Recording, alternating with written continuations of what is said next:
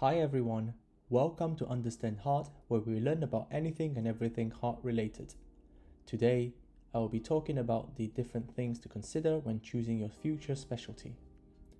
I will also cover some generic CV enhancing tips at the end of the video, so do stay for that. These are the timestamps of the topics I'm covering, so let's get started.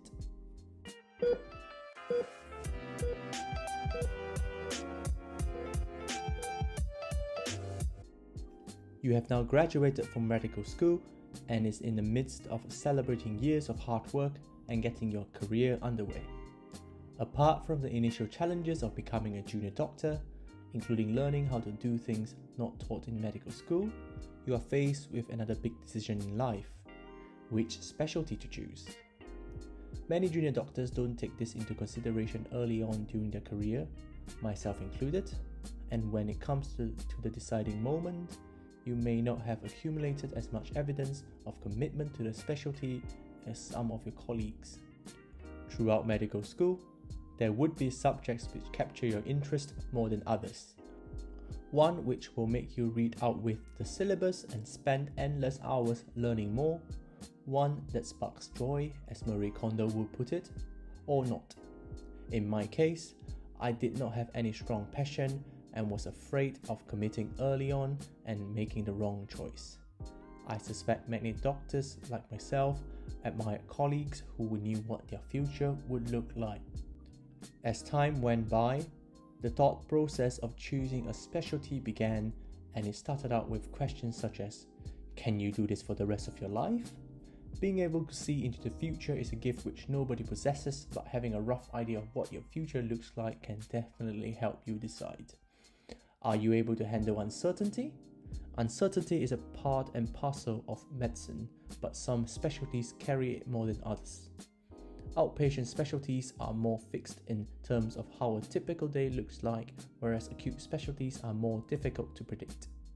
The age-old question of instant gratification or long-term relationship, excitement in certain specialties, these are many more questions which comes up as we dive deeper, and even then, the answers to these questions may change as you grow and progress in your career. What guided me in the end were exploring factors which influenced my choice. I have divided them into internal and external factors, and hopefully this will provide some food for thought to guide you into your chosen specialty, whichever stage of training you are in. Even if by the end of this you have no idea at all, there are some useful generic things that can be done to help improve your CV and give you a better chance at pursuing the specialty of your choice. Let's start with the internal factors. The first one to discuss is passion. In most cases, doctors have some passion about the work which they do, and this commonly translates into better outcomes, both in terms of their patient care and their own career progression. Passion in a certain specialty is determined by many complex factors: past experience, personality, role models, and many intangible influences which may not be easily defined.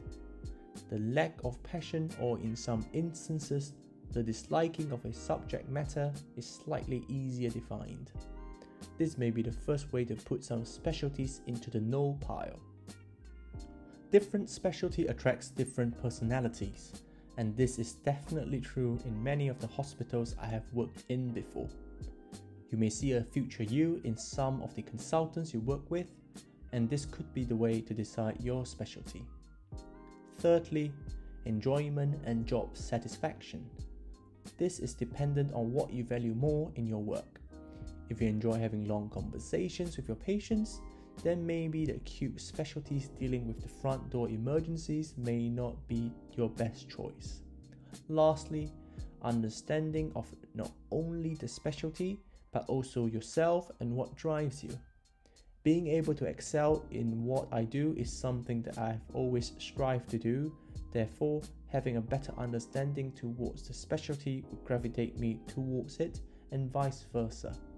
This was what helped me choose my current specialty of cardiology. After taking into account these internal factors, let's have a look at the external factors. One very important factor to consider would be the type of lifestyle you prefer in the future, or as some interviewers would ask, where do you see yourself in X amount of years? I think this is a very valid question and definitely plays an important role in determining your future specialty. Are you someone who values your sleep? Then maybe specialties with lots of night shifts would not be right for you. Secondly, the location which you work in may also influence the specialty you choose. Do you want to work in a hospital-based or community-based specialty? Do you like to work in the same environment or enjoy the mobility of working in different locations? Is there a specific area of the country you are planning to work in? And if so, unless you are a very strong candidate, the more competitive specialties may not be the best choice. Customers always comes first, and in medicine, patients are our customers. Knowing what kinds of patients you enjoy interacting with is definitely very critical, as they will be who you spend the most time with.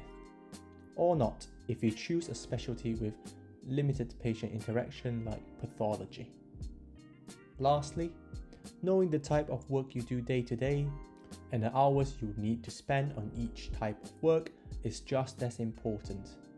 If you enjoy hands-on procedures, then maybe surgical specialties or medical specialty with lots of procedural skills are more suited for you. These external factors are things which you can learn about by talking to someone who is in the specialty. The importance of the experience working in the specialty cannot be replaced in most other ways. Therefore, give yourself plenty of chance to experience working in the specialty during your foundation years. Choosing your specialty is one of the few potentially life-changing decisions which you will make throughout your medical career. Therefore, you should really take your time to consider the different specialties before making the decision. However, it doesn't mean that you should just sit and spend the whole time thinking about making the choice. There are some generic things that can be done to improve your CV for application no matter which specialty you apply to in the end. Teaching is very important in medicine, and being involved in teaching is a requirement for many specialties. Get involved in teaching whenever possible, even if it is just for a session or two. Sign up to teaching courses. There are plenty of these courses online and some are free, so there should be no excuses. If you are more keen, pursue a medical education degree, as this will not only improve your teaching methods but also bulk up your CV. Part of understanding and improving a healthcare system is through the use of quality improvement projects. In most hospitals, there would be established projects which anyone who are keen can participate in. Taking part in these will improve your knowledge of the subject involved and, more importantly, provide you with discussion points during your specialty interviews. One tip is to choose a manageable project and ensure you do a complete cycle with your projects to score the maximum points. It is always better to have one good project than 5 incomplete ones. There are plenty of opportunities for publications and presentations available. Most consultants will have a list of rare or interesting cases which they have accumulated over the years but do not have the time to write it up or publish. With their guidance, getting your first publication may not be that difficult. Approach consultants or registrars to get involved in small research studies during your rotation. This could result in local or even an international presentation sometimes. Choosing your medical specialty may not be easy, but with time, you will learn what you like and what you don't. Make use of these factors that I pointed out in this video and put different specialties which fits the criteria into a table. This will narrow down your choices and may make it easier to choose. If you find this video useful, please like and share. Please consider subscribing to my channel if you learned something from the video and would like to support my work. Enable notifications if you would like to be informed when I post my next video, and comment below if there are any topics that you would like me to cover. If you would like to get in touch, email me or DM me on my social media platform. Thank you for watching.